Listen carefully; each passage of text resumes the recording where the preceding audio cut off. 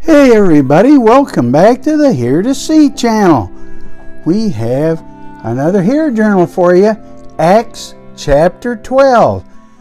Acts of the Apostles, the history of the early church.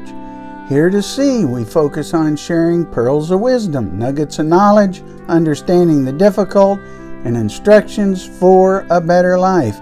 We're reading a chapter of Acts each day. And then we're doing a Here Journal. This is a journaling method that many find edifying to their personal relationship with the Lord. Check out replicate.org to learn about Here Journaling. Now, Acts chapter 12. Let's read and listen, and like and subscribe so you can see others. Chapter 12. James is killed and Peter is imprisoned. About that time, King Herod Agrippa began to persecute some believers in the church. He had the apostle James, John's brother, killed with a sword. When Herod saw how much this pleased the Jewish people, he also arrested Peter. This took place during the Passover celebration. Then he imprisoned him, placing him under the guard of 4 squads of 4 soldiers each. Herod intended to bring Peter out for public trial after the Passover.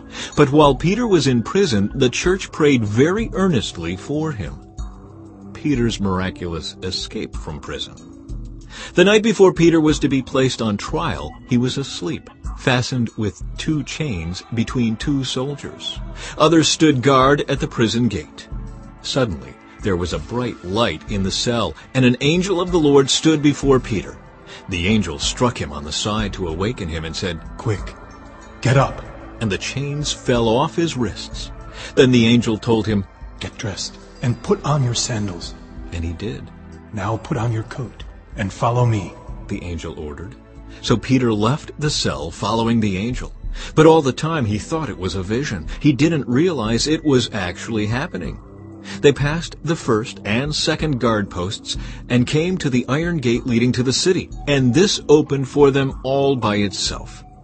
So they passed through and started walking down the street, and then the angel suddenly left him. Peter finally came to his senses. "It's really true," he said. "The Lord has sent his angel and saved me from Herod and from what the Jewish leaders had planned to do to me." When he realized this, he went to the home of Mary, the mother of John Mark, where many were gathered for prayer. He knocked at the door in the gate, and a servant girl named Rhoda came to open it.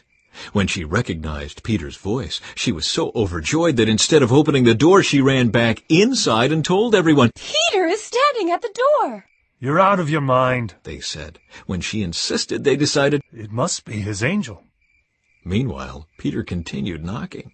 When they finally opened the door and saw him, they were amazed. He motioned for them to quiet down and told them how the Lord had led him out of prison. "Tell James and the other brothers what happened," he said, and then he went to another place.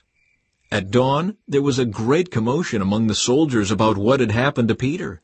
Herod Agrippa ordered a thorough search for him. When he couldn't be found, Herod interrogated the guards and sentenced them to death. Afterward, Herod left Judea to stay in Caesarea for a while. The death of Herod Agrippa.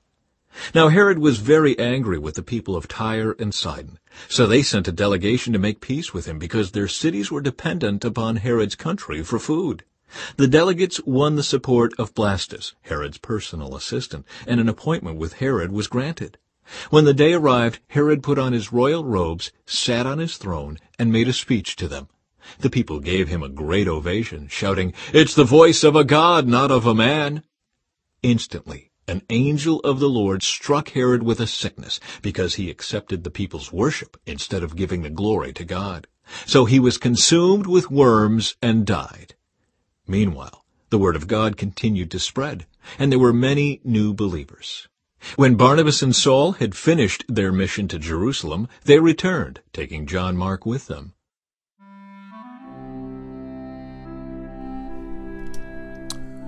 All right, Acts chapter 12. Now for the Here Journal. First, the highlight. Acts chapter 12, New Living Translation. James is killed, and Peter is imprisoned. Verse 1. About that time, King Herod Agrippa began to persecute some believers in the church. He had the apostle James, John's brother, killed with a sword.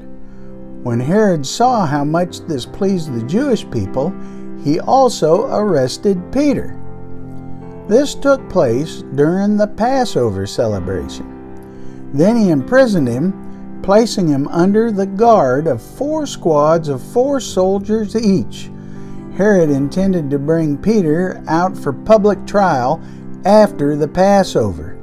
But while Peter was in prison, the church prayed very earnestly for him. The night before Peter was to be placed on trial, he was asleep, fastened with 2 chains between 2 soldiers. Others stood guard at the prison gate. Suddenly, there was a bright light in the cell. An angel of the Lord stood before Peter. The angel struck him on the side to awaken him and said, "Quick, get up," and the chains fell off his wrists. Then the angel told him, "Get dressed and put on your sandals." And he did.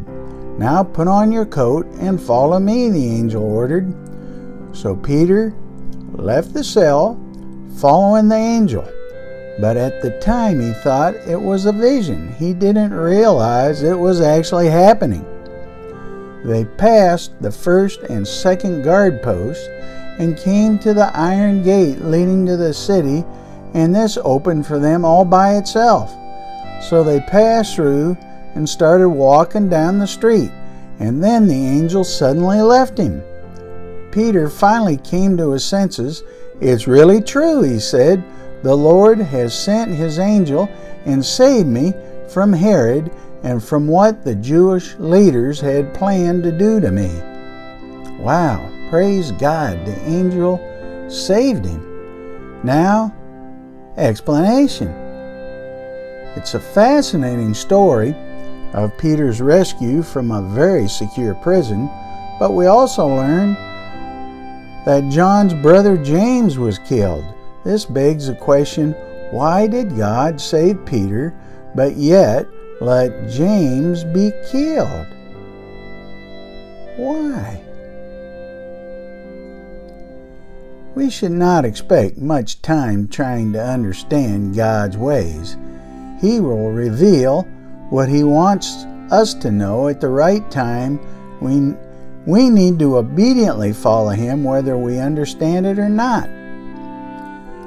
For my thoughts are not your thoughts, neither are your ways my ways, declares the Lord.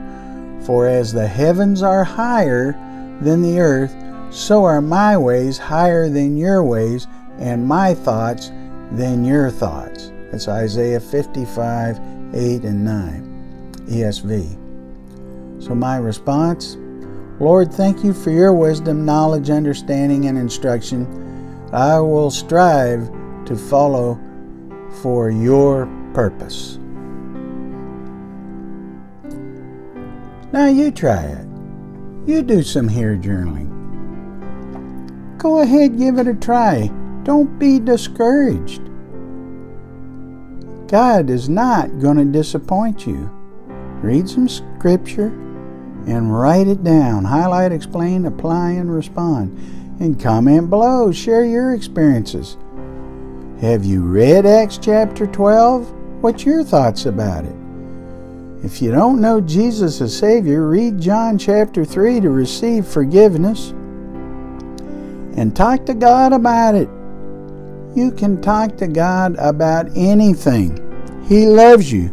He really, really does. Keep seeking Him. And see you in chapter 13.